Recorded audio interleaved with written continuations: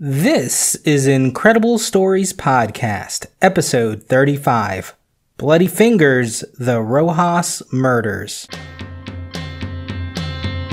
Gather round now, everyone hear of incredible things.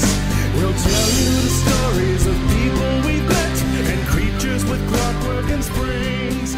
Well, hello again, everyone. It's time for another Incredible Stories podcast. I'm Josh Virla, your Dactyl host, and thanks for being here.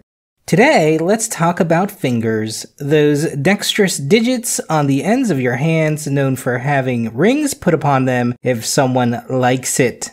Fingers are also good for pointing out blame, or rather, perhaps ironically, they are good for determining one's own blame. I'm talking, of course, of fingerprinting, a ubiquitous technique used by police departments today, but at one time it was a cutting-edge theory looking for a break. And it got that break in 1892, which marked the first time fingerprinting was used to determine a criminal's guilt in the case of the Rojas Murders. Here's what I know.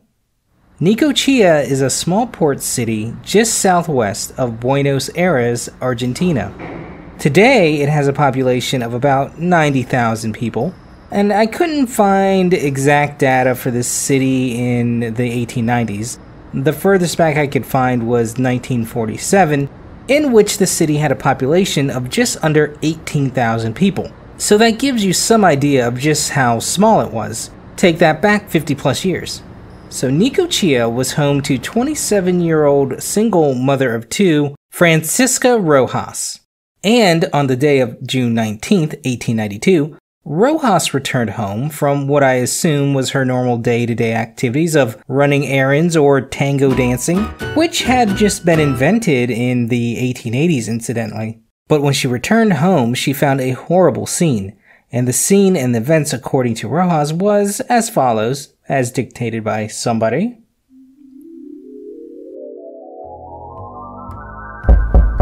Come in! Ah, Jimmy, good. Do you have my donuts? No, Chief. I just finished interviewing Rojas on the events. Oh, what do you got then, Jimmy? Well, Miss Rojas returned home, and upon opening the door, she saw her neighbor, Pedro Ramon Velazquez, in the room. There was a scuffle that led to the cut on Rojas' neck. After attacking Rojas, Velazquez escaped through the open door. Stunned, Rojas looked inside further and found the bodies of her 6-year-old son, Ponciano, and her 4-year-old daughter, Teresa, laying on the floor bloody and stabbed to death. Jesus, Jimmy. I've seen a lot of in my time on the force, but this... I know, Chief. I know. Don't worry, we'll get that bastard. Speaking of getting, seriously, where are my donuts?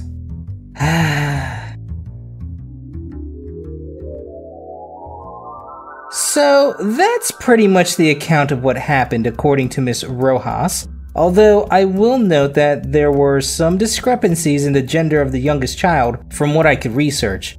Some sources state she had 2 sons, some a son and a daughter, so in this story I went with the son and daughter version. But Velazquez was a neighbor who apparently had a romantic interest in Rojas. But Rojas was not so much interested in him and rejected his advances just a few hours prior to the murders happening. So the local police had a witness and a motive and brought Velazquez in for questioning. Now, you can imagine, of course, Velazquez didn't admit to murdering the kids. Go figure. So the police began some in-depth interrogation, aka torture methods, and they did this in order to get a confession out of Velazquez. They even had a creative method to get a confession. And this method involved tying the children's dead bodies to Velazquez overnight. That is terrifying. But still no confession though. Damn, Velazquez, you're a hard nut to crack.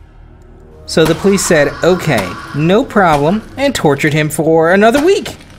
And I'm not sure on the exact techniques they used, but I would assume that whips might have been used, maybe even electro torture. That was all the rage back then. Also, water torture seemed to be pretty popular in the 1890s, so that's a possibility. And water torture is strapping down a torturee, then slowly dripping water on their forehead. Apparently, this makes one insane.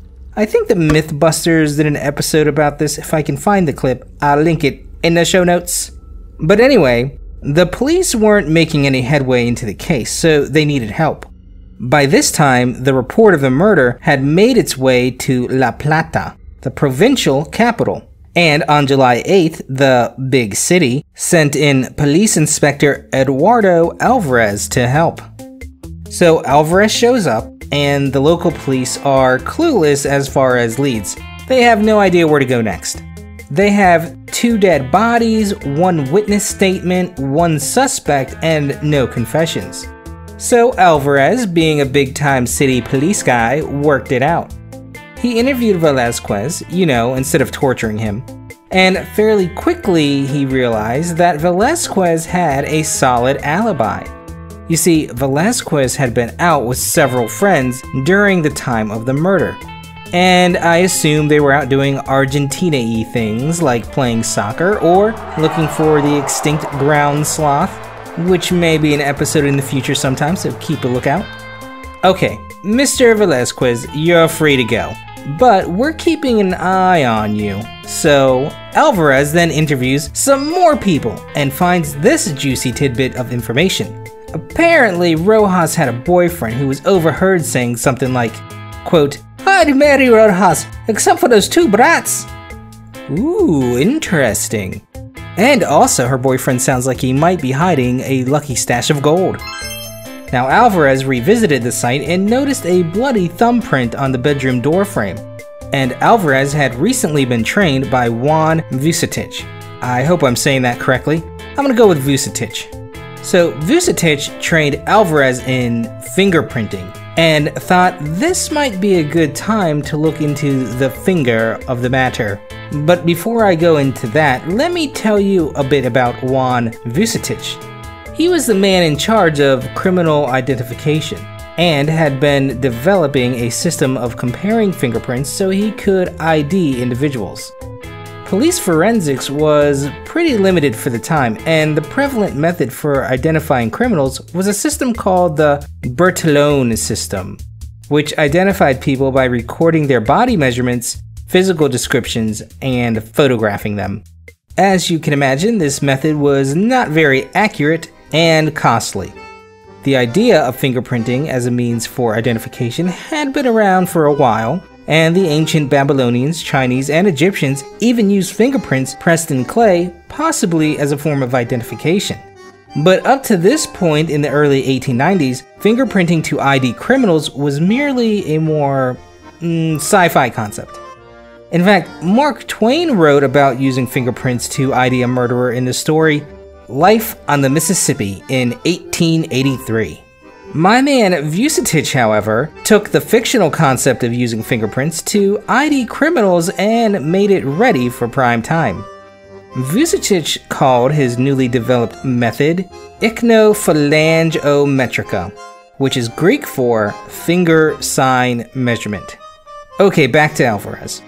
So upon finding the bloody fingerprint on the door, Alvarez took the piece of the door containing the fingerprint and sent it to Vucetich for analysis. He then requested that Miss Rojas be fingerprinted, and then her prints along with Velazquez's were also sent back to Vucetich so he could compare the two along with the bloody door print. Now, upon examination, it was found that the bloody fingerprint didn't match Velazquez, so he was cleared. But it did match Rojas. So the police brought this evidence to Rojas and said something like, lady, we got a match of your fingerprints with the bloody print on the door.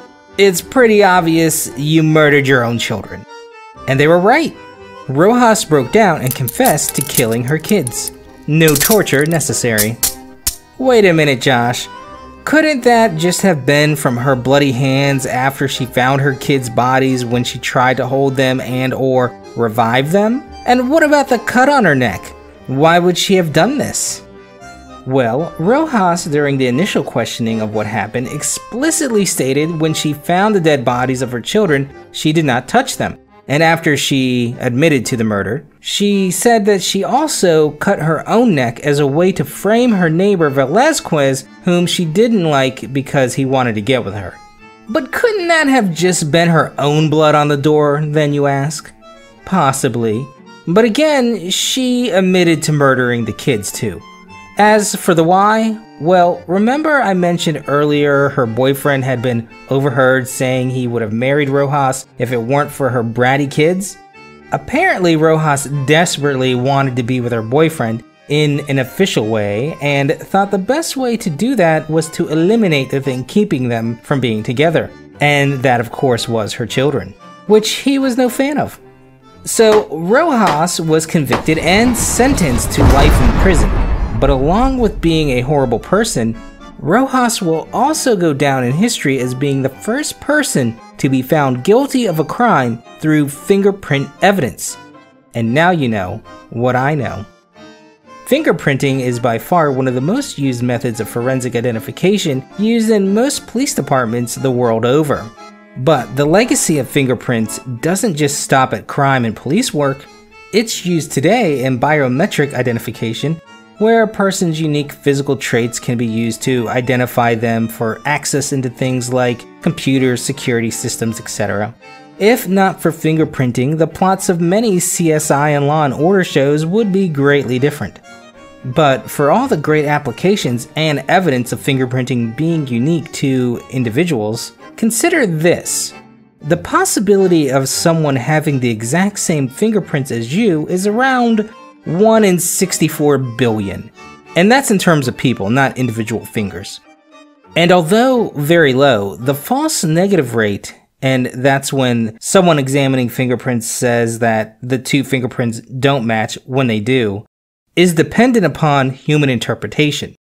Also, the false positive rate is very small as well, but not totally zero. Basically, humans make mistakes, and prints from crime scenes can be smudged or can be incomplete. As an example, this occurred when a US lawyer named Brandon Mayfield was identified by the FBI as a suspect in the 2005 Madrid bombings. He was, of course, wrongfully identified based on only partial prints left at the scene. The authorities in Spain did, however, eventually get the right man, and that man's name was, and I'll probably butcher this terribly, Dawad Ojenain. He was from Algeria. But the bottom line is, despite its flaws, if you commit a crime and your fingerprints are there, you're probably gonna get caught. But now for something that never gives you a false reading, the haiku.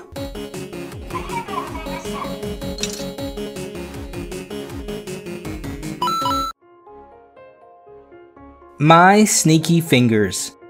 I'd like to see you catch me. What? You have my prints?